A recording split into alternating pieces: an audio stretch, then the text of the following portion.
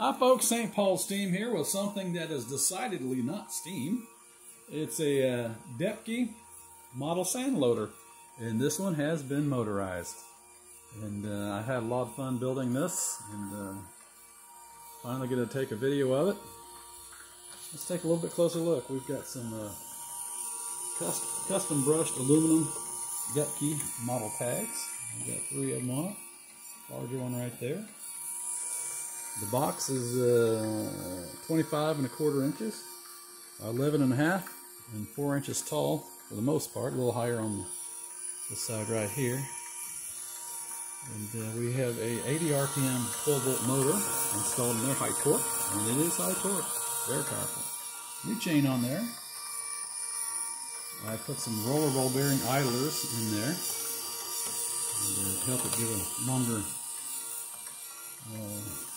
shelf life. It's located in place by 2 wood blocks that hold that axle firm, and it'll lift right off of there. It's got a quick disconnect for the motor over here. We have an auger system that runs the medium all the way underneath. It's in a 2-inch tube, and they're 1 3/4 inch augers, 2 of them, and they push the medium up right here, and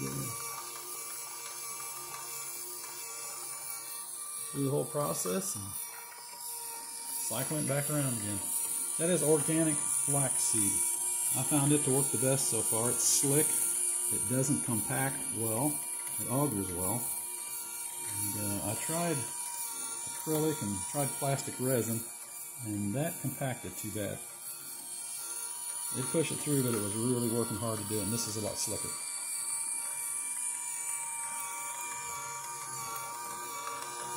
Took me 4 tries on this shield right here to get just what I wanted to kind of enable the scoops to push against something and actually get a load. And we have a on-off switch here with a quick disconnect for the power supply, so it's transportable. And this will easily start under a load.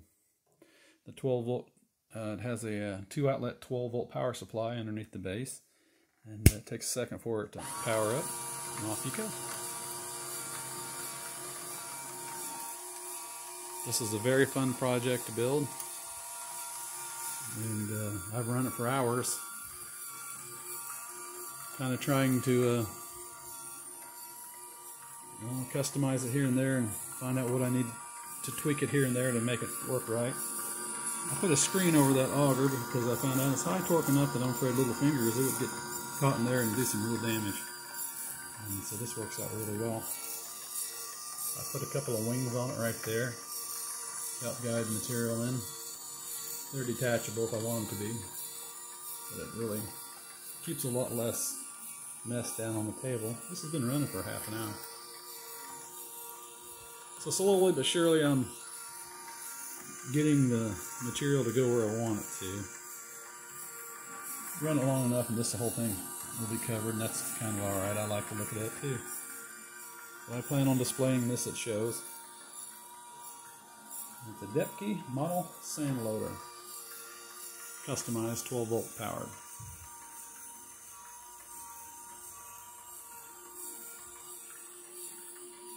It's hard to get it all in one shot.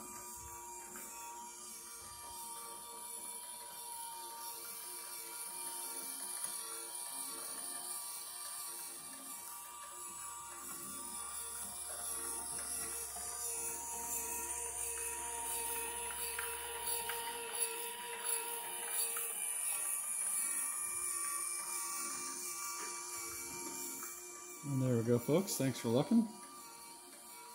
As always, I appreciate it. Have a great day.